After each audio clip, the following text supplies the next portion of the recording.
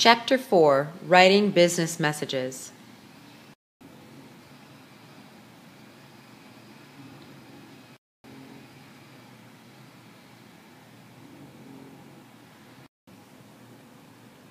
Martin Shovel and other successful communicators will tell you that audiences tend to greet incoming messages with a selfish question: what's in this for me?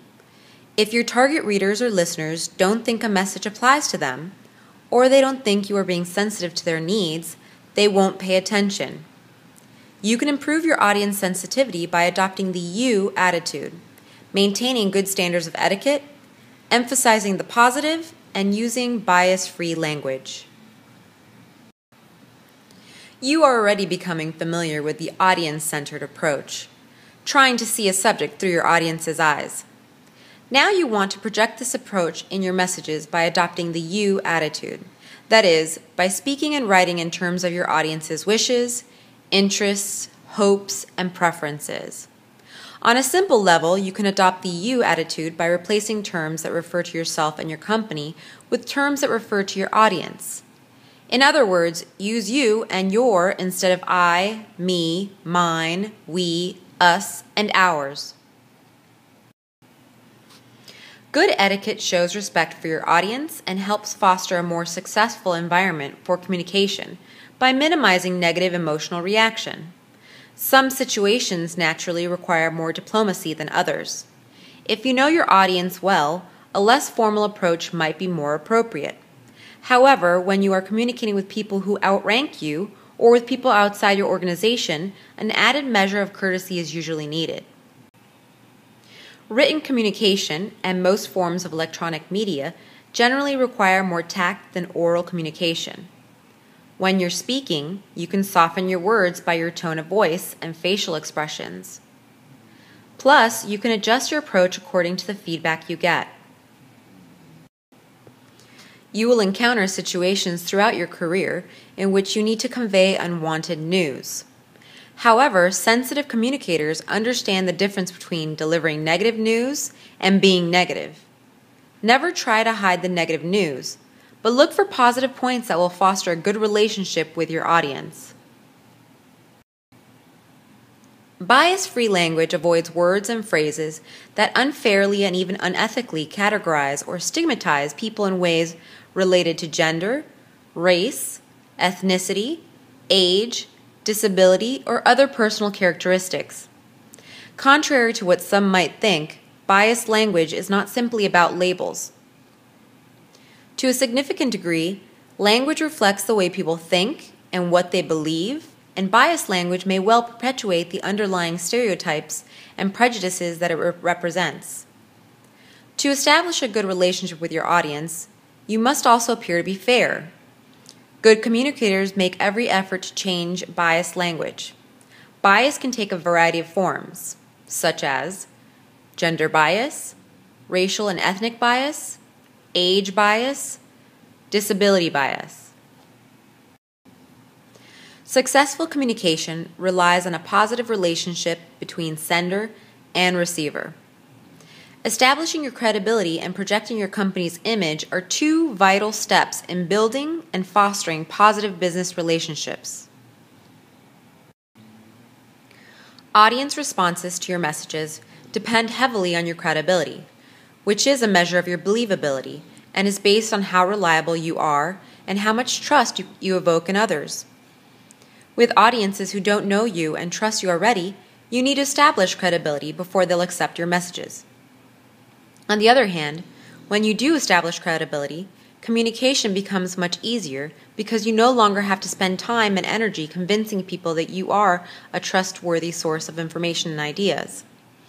To build, maintain, or repair your credibility, emphasize the following characteristics: honesty, objectivity, awareness of audience needs, credentials, knowledge, and expertise, endorsements, performance, confidence, sincerity.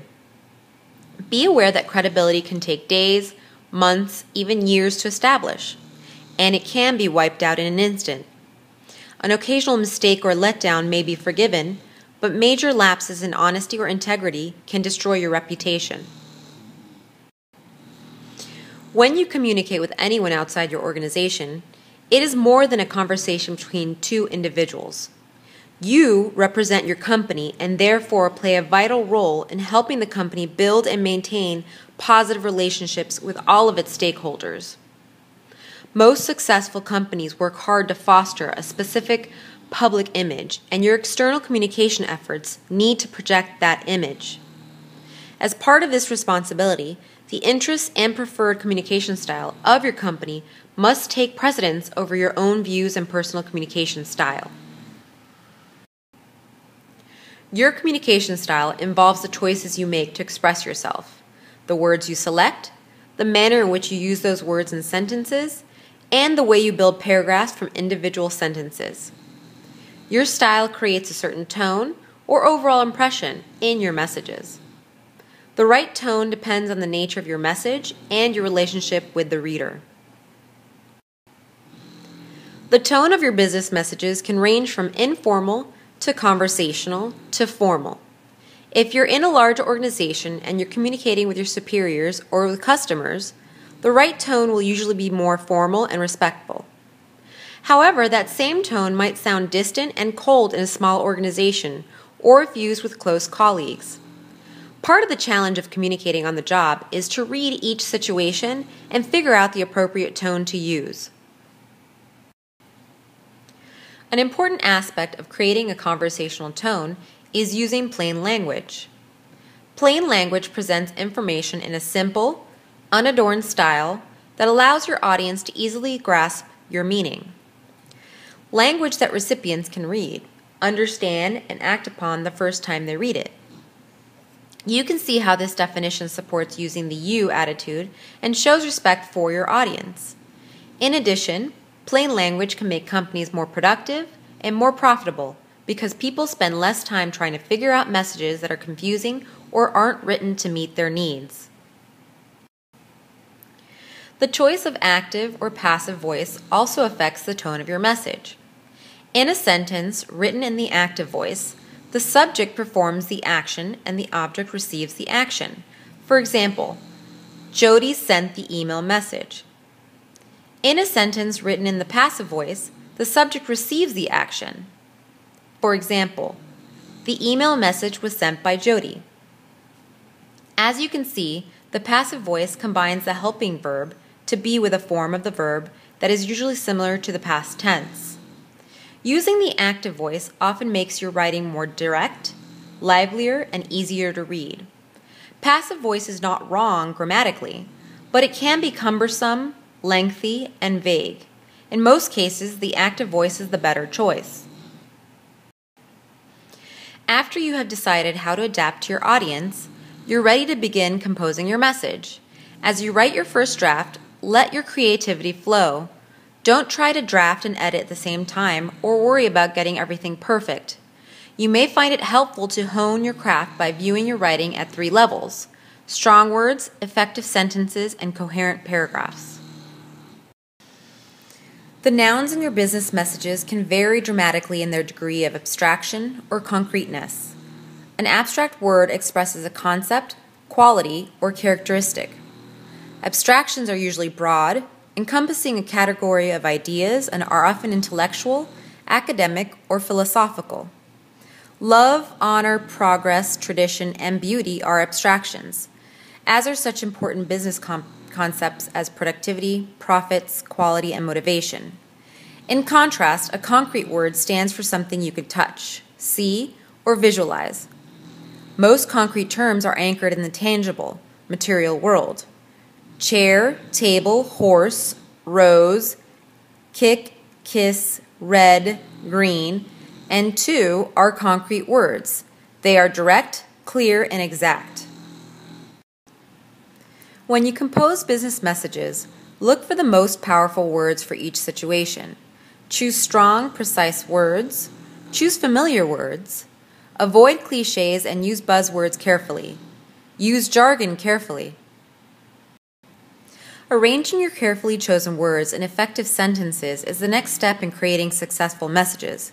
Start by selecting the best type of sentence to communicate each point you want to make. Sentences come in 4 basic varieties: simple, compound, complex, and compound-complex. A simple sentence has one main clause, although it may be expanded by nouns and pronouns serving as objects of the action and by modifying phrases. A compound sentence has 2 main clauses that express 2 or more independent but related thoughts of equal importance, usually joined by and, but, or.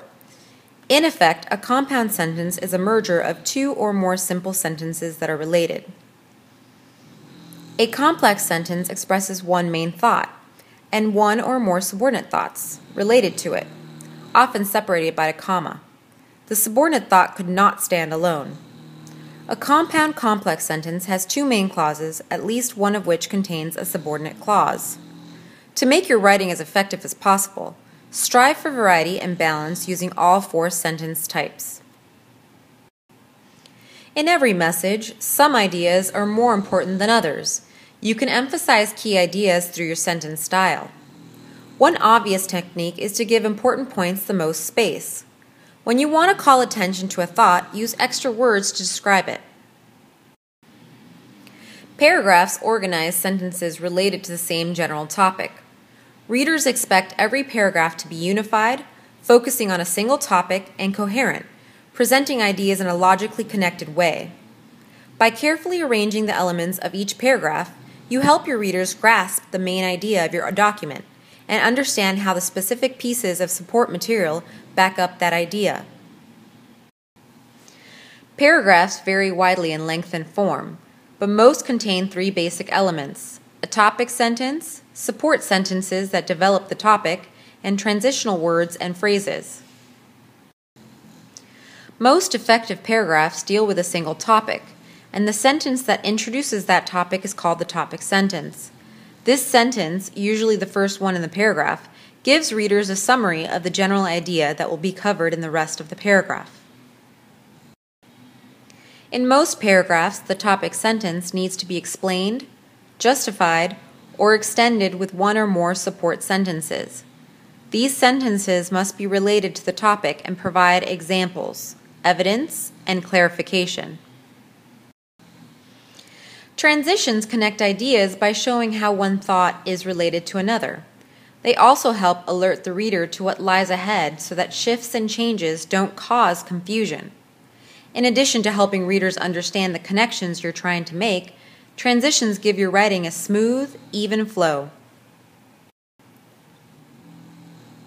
You have a variety of options for developing paragraphs, each of which can convey a type of idea.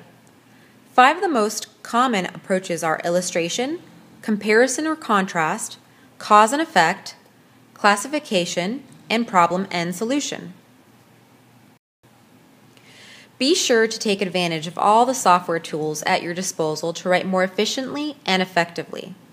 The features, functions, and names vary from system to system and version to version, but you'll encounter some combination of the following capabilities: style sheets, style sets, and themes, boilerplate and document components, autocorrection and autocompletion, file merge and mail merge, endnotes, footnotes, indexes, and table of contents.